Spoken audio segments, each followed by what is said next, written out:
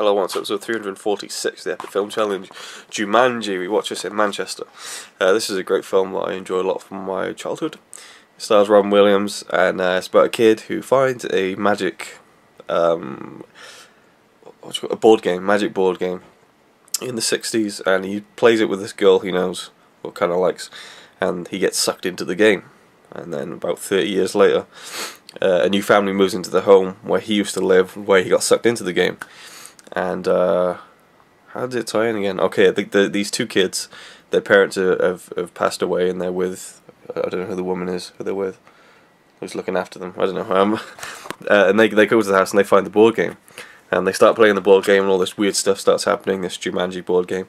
And then they bring back the boy from the 60s, and it's Robin Williams. He's grown up now, and they eventually convince him to help them finish the game, and they've kind of joined the game that he started. And all this weird, creative, cool stuff starts happening, like animals and stuff. The woman from the past also has to join in because they can't complete the game unless all of the players are in it. I don't know if... yeah. I was going to say...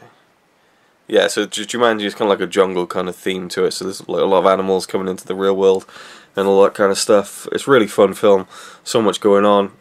Just like the board game concept is really cool and just a really fun kind of kids film. But watching it now, I also think like it's it holds up pretty well watching it as an adult as well. And there's stuff going on for adults to enjoy as well as the kids. I enjoy it a lot, and yeah, my opinion really hasn't changed on it since I watched it when I was like 9 or something. I'd give this an 8 out of 10. Really good kids film, enjoyable, fun, imaginative. What's the rating? Like a PG? Yeah. 12? PG. Oh. Huh. Just PG. Yeah. Stop wagging your tail. I'm not doing anything. If I was any younger than 11 or something, I'd probably be scared shitless out of this movie. Seriously, it's. I mean, there are funny parts and stuff. Seeing it now, being all grown up and stuff, of course, all I see is like the fun parts in it and how like, CGI, this and that, and the line wouldn't look like that if it was made in this year or whatever, you know. But of course, thinking how old it is and stuff is amazing. Like the way the jungle plant thingy, that looks great. It looks actually amazing, I think. The monkeys, not so much. But I mean, there's only so much they could do, you know. Acting is great. I love that. Is it Kirsten or Kristen Dunst? Kirsten Dunst. Yeah. Yeah. I like that it's her playing in it. And of course, I love Robin Williams.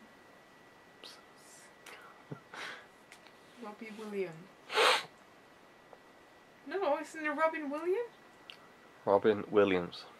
So, the singer is Robbie Williams? So both of them are Williams? Yes, Williams is a common surname. No. Right, Robin Williams. I love him. He's amazing. Yeah.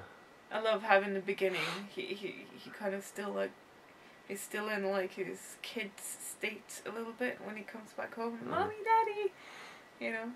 And I also spoiler ending here, but I think it's really interesting how they have to live their lives all over again. Yeah. Because you're sat there thinking, whoa. I mean, for him, everything will be different. But for her, she has to relive the whole thing again. The only difference is she doesn't have to be crazy. And of course, he will be in her life, but still. And how they wait all the way until those kids are old enough, or like the same age they were, to see them again. And how they make sure that the parents don't get killed on that ski trip or whatever. It's just, it makes you think like, whoa, if I got sent back to when I was 10 years old and had to live these 15 years all over again, what would I do different? And then you think about the butterfly effect, because there are things that you want to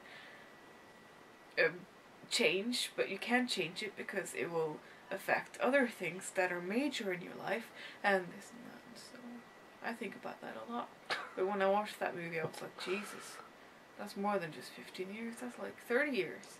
Well, it's not even something that they even bring up in the film, it just happens. I know, but it's interesting. It's interesting that I actually lived through the whole thing. And then I also like how once they come back to their kid state, they actually say, I'm already starting to forget how it's like being an adult. Which means I kind of like... She said that, or he did. That they start to forget already. Like, it didn't take that long. Yeah. And then they made a deal, but we'll never forget the kids. And... What, you mean that they forgot what happened? No. Like... No, she says, kiss me before I start thinking like I'm not an adult or something like that. Yeah. Yeah. Yeah, she doesn't say I'm forgetting what it feels like or I'm forgetting things. Well, yeah, at least you imply, you know. Okay. And then they make a deal never to forget about the kids. Which kind of makes it clear that, okay, they will kind of forget how it was like being an adult. I didn't get that. Whatever. Anyways, I think it's a really good movie. Exciting. Some funny parts. Blah blah blah blah blah. I'd rate it a 8.8. Okay. What did you rate it? 8. Thanks for watching.